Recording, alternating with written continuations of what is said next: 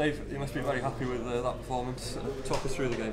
I think it's more relief than anything. You know, I mean, we've been in that position, a lot of this group, and not been able to hang on. So it's important that we've got the 3 points tonight. And after what I thought was a very scrappy first half, we couldn't really get to grips with their shape. I thought the gaffer delivered a top team talk at half time, and we come out second half, and I thought we were the better team and probably deserved it in the end. And talk us through what was said at half time and what brought about that change.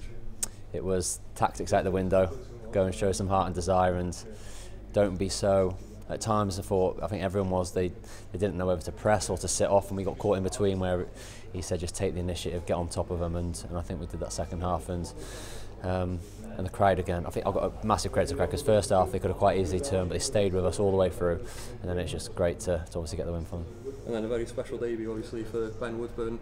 You've obviously seen this guy in camp a lot. Yeah.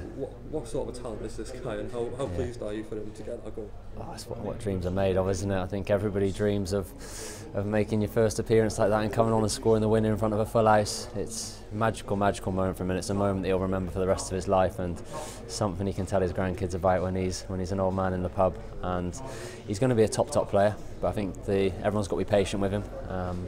But yeah, everyone can see how good he was when he came on today, and hopefully he starts getting some more game time at Liverpool, and that'll help him in his Wales career. And just thoughts ahead of Moldova, how much of a boost is this 3 points, and obviously in the circumstances as well, to see it out in the way you did? Yeah, it's huge. We tried to play it down as much as we could in the week, but it's must win, and Moldova's the same. We need to go there and win, and we know what we need to do. And today's performance, the heart and desire we showed second half, that's huge, and I think we can really go to Moldova now and again not worry so much about tactics and things like that, but just go and play with a real passion, a desire on the front foot, and go and try and win the game. Thanks very much. Thank you guys.